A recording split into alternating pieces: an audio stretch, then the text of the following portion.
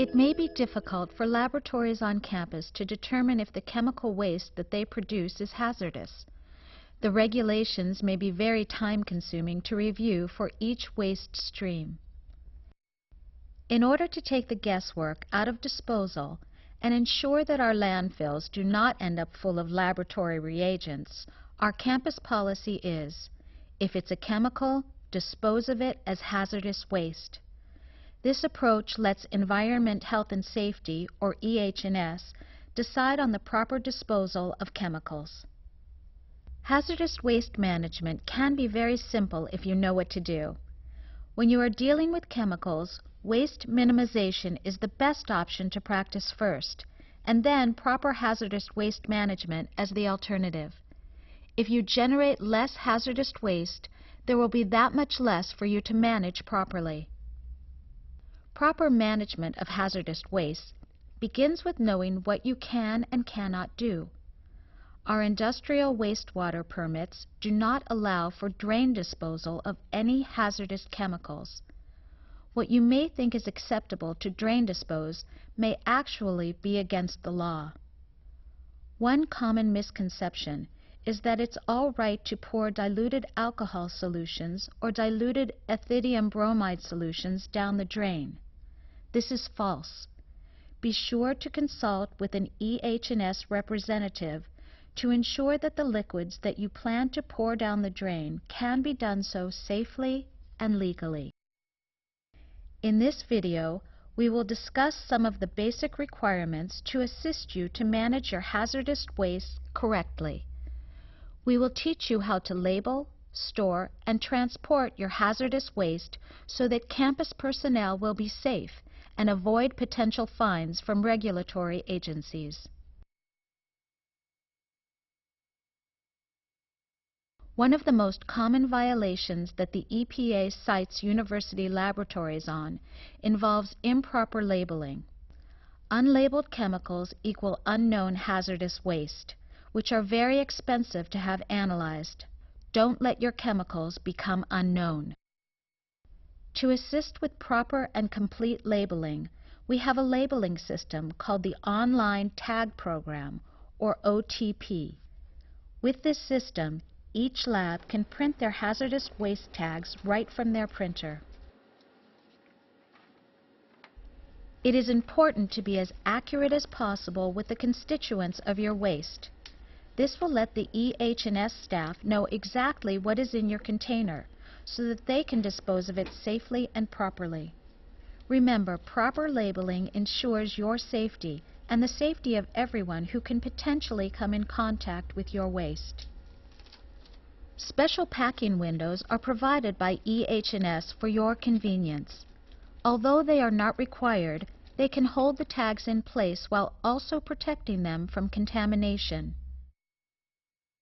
Rather than entering the amount of waste that you intend to put in the container size is chosen as the maximum amount that the container can hold. This way, hazardous waste labels can be affixed to waste containers at the time that the waste is first added. Liquids or solids can be tagged in the same way, choosing the maximum volume of the waste receptacle as the container size. Proper labeling ensures that everyone knows what is in the waste container at all times, and also fulfills the legal requirements associated with proper labeling. If at any time the intended constituents of an accumulating waste stream need to be modified, the tag can easily be updated. Once the tag number is located, you can edit the same tag with the updates. When you are through, simply reprint the tag to reflect the new constituents.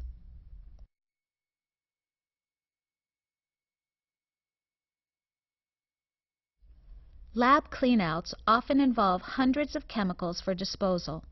This may apply to labs that are shutting down, moving, or just want to clear out extra chemicals. Tagging each chemical with the online tag program waste tags can be extremely time-consuming for this type of situation. To keep compliant with hazardous waste regulations, but make the process as streamlined as possible, we have developed the lab cleanout form. As a general rule, this form would be used for 50 chemicals or more. With the lab cleanout form, you can list all of the chemicals that you have for disposal and submit it by email to EH&S for review. Be sure to contact EH&S for assistance in deciding the right method for your lab. In some cases, departments may not have the laboratory staff or time to properly label their lab cleanout waste. EH&F staff can be hired at an hourly rate to label and segregate the waste for you.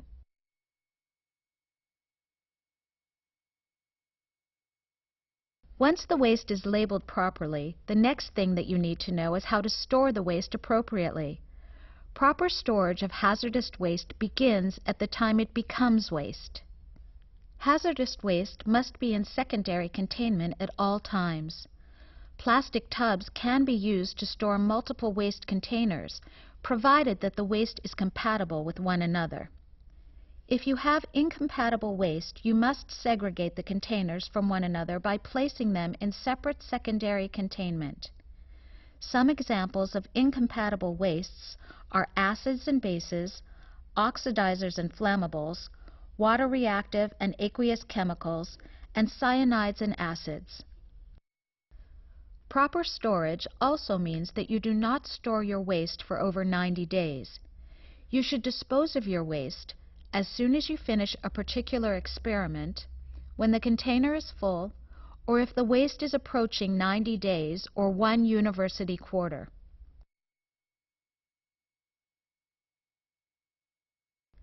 When it is time to dispose of your hazardous waste, it is important to transport it safely to the pickup location.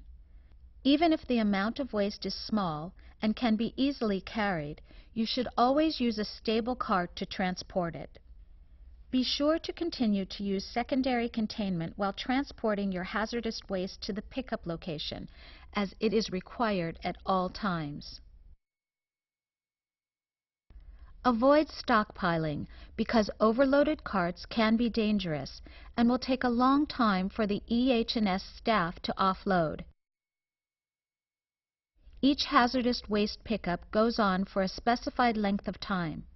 Arrive at the pickup with plenty of time for the waste to be offloaded safely.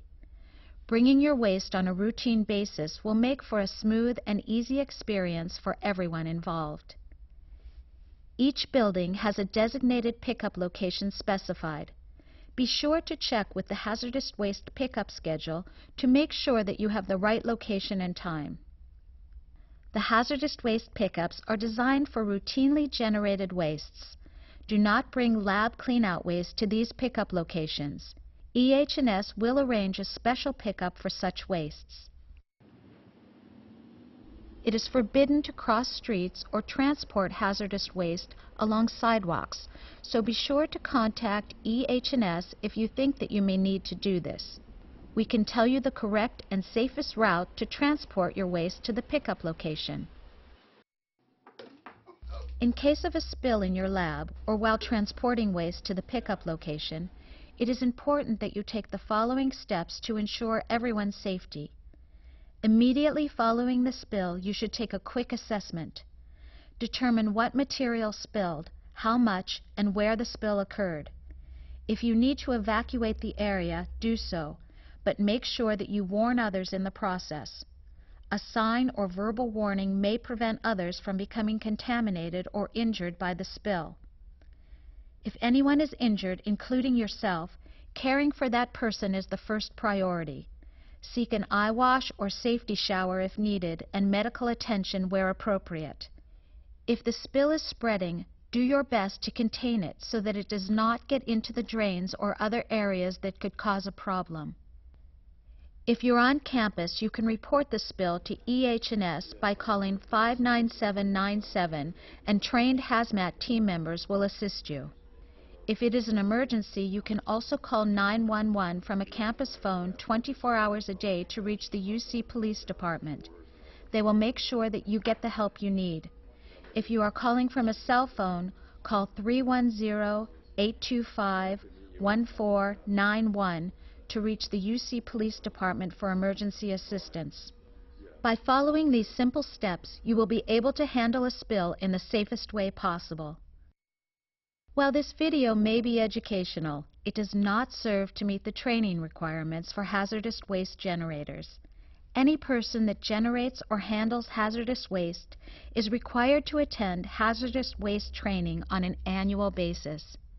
Be sure to contact EH&S for any questions that you have, and one of our staff will be happy to assist you. You can also visit our website at www.ehs.ucla.edu for training and more information. Remember, at UCLA, if it is a chemical, dispose of it as hazardous waste.